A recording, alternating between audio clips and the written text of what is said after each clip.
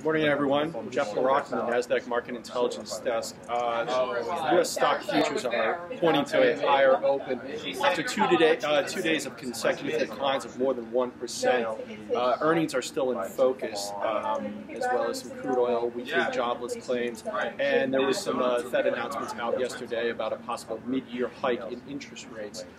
Yesterday, the S&P actually had a pretty precipitous decline into the final hour of trading, where it dropped more than 20 points. Price action is probably attributed to things going on in crude oil as well as energy stocks. Crude oil has dropped to its lowest level since 2009. Today, we will be watching quarterly results from Facebook, Qualcomm, as well as we have some news out of McDonald's about a management change. The CEO has been relieved of his job duties and they're replacing him. So the stock is actually trading higher in pre-market activity. At the close today, Google will be reporting their quarterly results, so that'll be something to focus on tomorrow.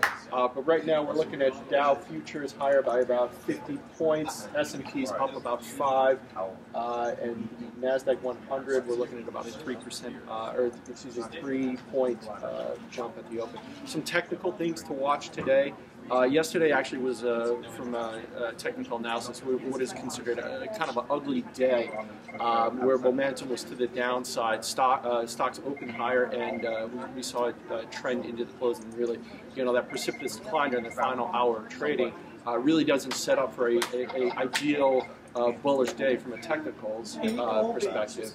To the downside, we'll be watching the S&P at 1972 is going to be right around some support level, but hopefully we don't see that level, and hopefully we don't drop below 2,000 on the S&P.